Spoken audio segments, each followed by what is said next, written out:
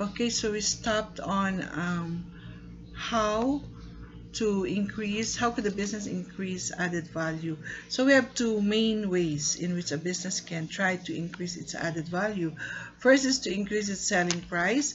So if you plan to increase the price of your cupcake, like make it 250 or $3 or 3 reals, then you'll have more added value. You'll just keep your cost the same.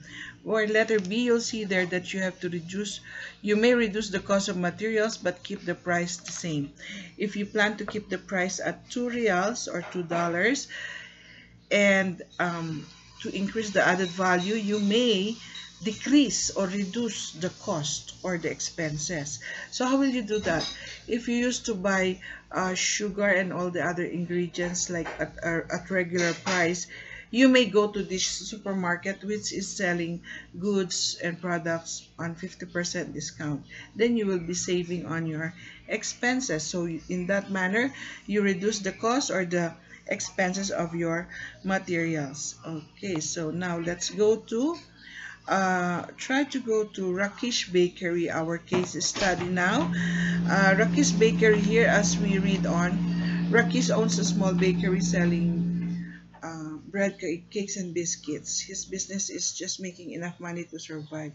His wife Nita suggested that why don't we buy two small tables that could be fitted into the bakery shop and serve tea or coffee.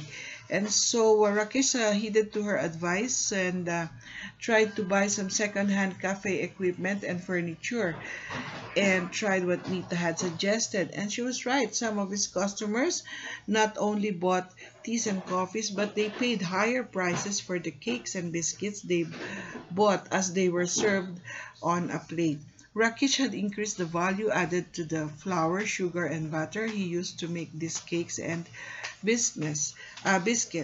So let's go to activity 1.3. We have 3 questions here. First, if the best-selling cake in this bakery uses 30 cents worth of flour, sugar, and butter, and Rakesh sells each one for $1, calculate the value added. So all we have to do is check on the selling price, which is $1, minus 30 cents, which is the worth of the ingredients in one cake.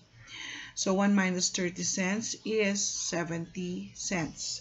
That is the added value. Our answer for letter A. For letter B, the situation is changed.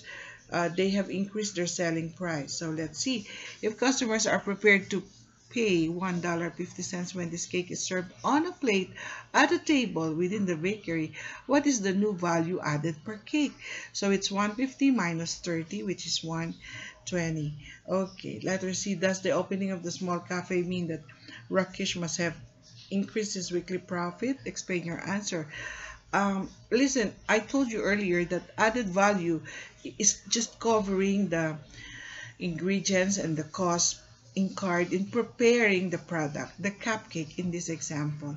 So we need like time before we can save money to cover the expenses made on purchasing second-hand cafe equipment and furniture. So it will take maybe 3 weeks or 1 month before Rakesh could be able, and Nita could be able to save money, a small amount of money from their everyday sales to cover the expenses on the second-hand cafe equipment and furniture. So we won't realize the profit yet in a week, but perhaps in a month or so, maybe 2 months. It depends on the prices of the second-hand cafe equipment and the furniture. Okay, is there any question? I hope it's clear.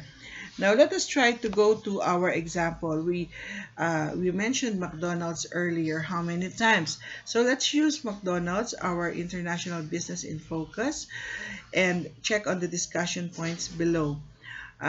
This is about specialization. Let's read on. The cooking of food in all McDonald's restaurants broken down into small repetitive tasks. This include serving customers, pouring drinks, cooking French fries, and cooking burgers. These separate tasks allow workers to become very efficient and skilled in them. All workers are given much training in the task that they will become skilled at. The speed and efficiency of McDonald's workers mean the customers are served very quickly with freshly cooked food. Costs are kept very low, and this helps to keep prices low as well. McDonald's and other fast food restaurants often make great efforts to reduce the high labor turnover in this industry. This means they are trying to reduce the high number of workers that leave the industry each year. Now, first bullet, why do you think a large business like McDonald's uses specialization? We have the written answer there because it helps um, cater to consumers' needs more efficiently, as mentioned in the case study. Second bullet, think about as many advantages as you can to McDonald's of using specialization. Okay, so we have on page 6, we discuss about the advantages and disadvantages of specialization and division of labor. So we can just apply those concepts and principles to the case of McDonald's. Bullet number 3, if you owned a fast food restaurant, consider two ways in which you could um, 1 minute, increase the value added to the food bought in by the restaurant. Okay, so the two ways is discussed also in the concept on page 8 of our textbook. The first is to increase the selling price or decrease the cost. If they buy in bulk, wholesale, they will be saving a lot on expenses. Okay, so I hope it's clear. Let's go to the exam style questions. Exam style questions are questions given during the IGCSE, and usually we have the same pattern. We'll be given the case study, the case, and for letter A, we'll be having definition of terms, the concept given or applied in the case. Letter B, 2 factors of production or 2 advantages or 2 benefits of any concept mentioned in the case also, and outline 2 possible opportunity costs. Again, we're asked to give 2 of like advantages, disadvantages, or benefits. In this case, we have 2 possible opportunity costs. Okay, so for letter D, we have to explain 1 advantage and 1 disadvantage of Gore's business.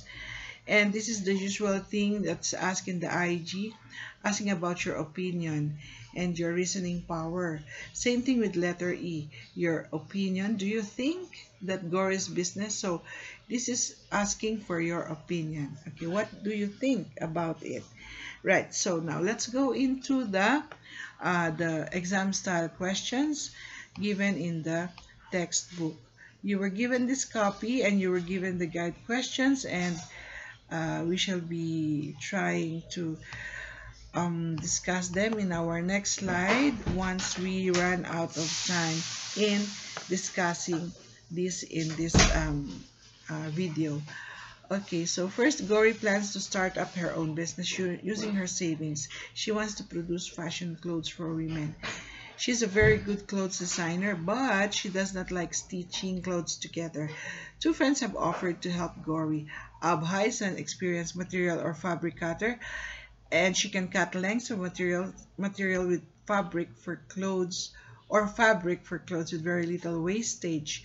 Aditi is quick at sewing fabric together. So in here we have to define business, and which is given in our textbook. It's found on page I guess it's on page 6, and identify 2 factors of production that is used in that Gore will need for her new businesses. Like, for example, the need sewing machine. It's a machinery that she will use in the production of her fashion clothes. And letter C, outline 2 possible opportunity. Labor, don't forget labor, okay, for letter B. Outline 2 possible opportunity costs that Gore may have from her decision to start her own business. So instead of having something else, she decided to use her money to start her own business. Okay, maybe a laptop, because you may everything may be written down at first. No need for the laptop at first. Later, maybe she may save an amount of money to buy her laptop. Explain one advantage and one disadvantage to Gore's business of using this division of labor. So we have the disadvantage.